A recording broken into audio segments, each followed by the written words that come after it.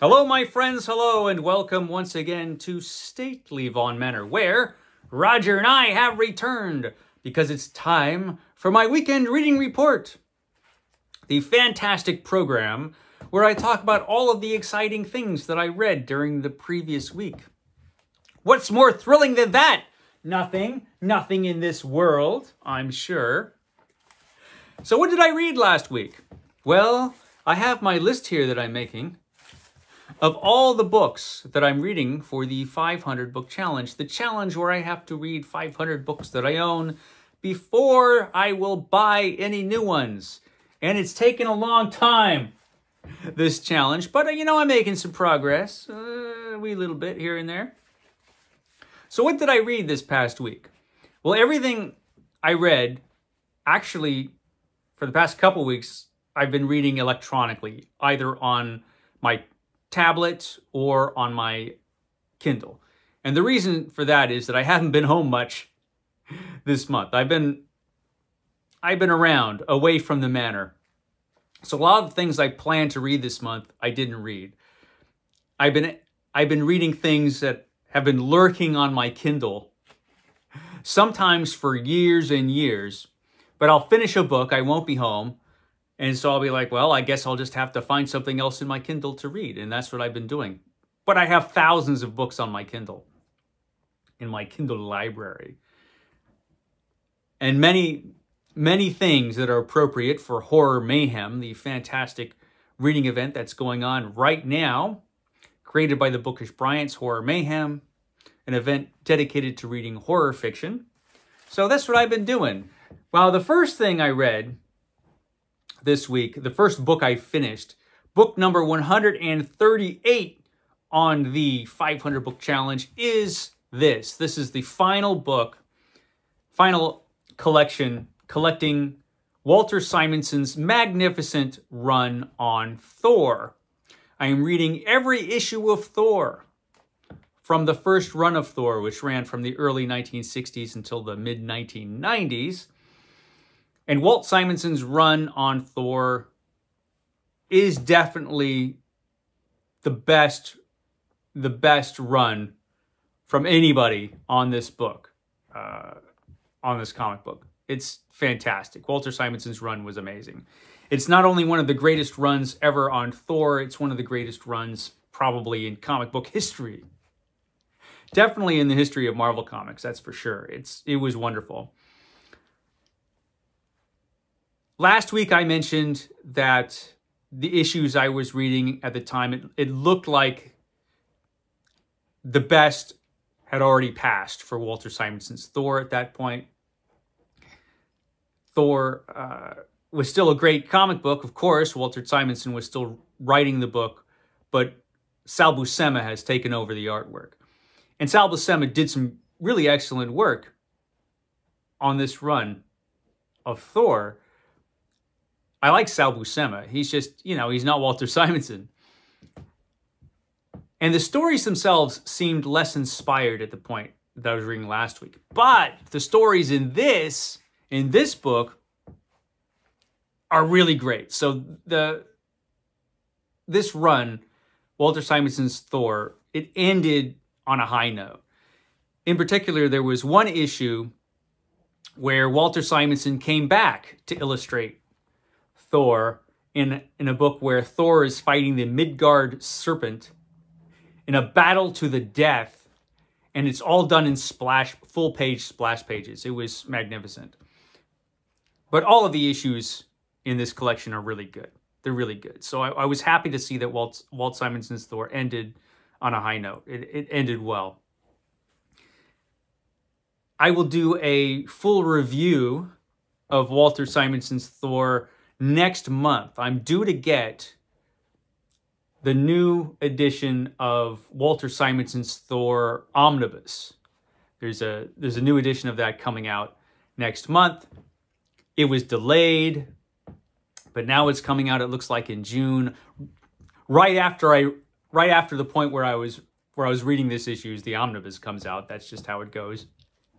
But when that comes out, I will do an Epic Comic Book Wednesday on Walter Simonson's Thor, and I'll talk about Thor. And then Steve Donahue over on his channel will talk about Walter Simonson's Thor as well. It'll be a great time, but this was wonderful. Not the only Thor I read, though, because I got this in the mail. There were a couple annuals that came out during Walter Simonson's run on Thor that Walter Simonson didn't have anything to do with. And this was one of those.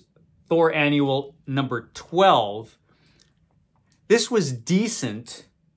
It wasn't, it wasn't fantastic. It was okay. This was an okay Thor story. It was good. It just was not nearly at the level of what Walter Simonson was doing on the main title. So this was decent. Thor Annual number 12. I should be getting number 13, Thor Annual 13 in the mail, probably day after tomorrow. And then I'll read that. That was another annual that Walter Simonson didn't have anything to do with. That was published at the time Walter Simonson was doing the comic book. So, this was decent. So at this point on Thor, there are 8 epic collections left. And I'm on, 8 epic collections that collect the remaining issues of Thor from the first run of Thor. And so I'm reading the issues from 1987 to 1989 right now. This is Thor Epic Collection Volume 16, War of the Pantheons. This was actually the first Thor Epic Collection that was ever published, because they are not published in chronological order, the Epic Collections. And this was actually one of the first Epic Collections ever published. So I've had this over 10 years. And finally, I am reading it. So this is where I'm at. And these issues are really good. Yeah, these surprised me. Tom DeFalco and Roger Stern write these. And Ron Frenz is doing the artwork. And it's good stuff. Not as good as Walter Simonson, of course, but it's good. So, yeah, still reading Thor. So that was that. Now, book 139 is Interview with a Vampire by Anne Rice, which is a book I read a couple times years and years ago. And I thought I remembered this book fairly well, but it turns out that when I think of this book, I'm actually thinking of the film, the movie that came out in the 90s, because I watched that movie a few times. I really like that movie. Excellent adaptation of this book, which should be no surprise since Anne Rice wrote the screenplay. But this book is great. Interview with a Vampire is a great vampire book. It's just fantastic. And it's no surprise to me that it was so popular. When this book came out in the 70s, in the late 70s, there probably wasn't really anything like this out there, I don't think. This kind of fascinating look into the world of vampires told from the perspective of a vampire, Louis the vampire, who is turned into a vampire by the vampire Lestat. And it's a fascinating story. There were a lot of things that I forgot about this story. Like I said, when I remembered it, I'm thinking of the film, which had some changes. And so every time something deviated from the film, I'm like, I don't remember this at all. And then I'm like, I vaguely remember this. But it's a great book. It's great. I'm going to be rereading all of the Vampire Chronicles. Many of the Vampire Chronicles I haven't read, because I think I only read 4 of them. I got up through Tale of the Body Thief, and that was it. So I can't speak to the quality of all the Vampire Chronicles, but this one, the first one, is a fantastic book. Love the characters. I mean, the vampires in this story are monsters. They just go around killing people left and right. They're pretty ghastly monsters when you think about it. But sympathetic when you view them from within their own world. It's really interesting. It's a really interesting book. And the main character, Louis, who I remembered as being kind of a whiny vampire, actually is an interesting character. How he is a character who he was turned into a vampire kind of in a moment of weakness. He agreed to this. And really, it was either that or die, he has a hard time giving up his humanity. And he tries to hold on to what was human in him, you know, which is a losing battle for a vampire who lives, you know, who could live hundreds of years. It's an interesting story and kind of disturbing in some ways that I had forgotten about. Claudia is a fascinating character, the little child vampire who's turned into a vampire at 5 years old. And so her brain grows older and she becomes an adult in her vampire brain, but her body, of course, always remains the body of a 5-year-old, which leads to some disturbing things in this book. It's interesting stuff. I did watch the first couple episodes of the Interview with the Vampire television series, the new show from, I think, AMC. It's one of those things where it's not a bad show, you know, as television shows go. But they changed so much because it's like, you know, we want to change this one thing. Oh, but to do that, we have to change this other thing. And then to do that, we kind of have to change this. So many things were changed to make the book into this television show so that they can incorporate all of the changes they wanted to make. And even the nature of the vampires themselves is different. So while it's not, you know, a bad show, certainly the actors are good in that show, it's so different from the source material in, I think, some important ways. Certainly Louis is an entirely different character. You can argue that the character on the television show is actually more interesting, but is he though? I don't know. I don't think so. It's just a whole different thing. And I don't know that I'll watch any more of it. You know, I don't watch much television anyway. This was more of a case of me being curious about what they did with this book. Anyway, So anyway, that was Interview with a Vampire. Fantastic book. I highly recommend it. After that, I read a cheesy werewolf novel. This is book 140. This is Wolf Tracks by David Case, because I was not at home. I finished Interview with the Vampire, which I was reading on my Kindle. I had this book, Wolf Tracks.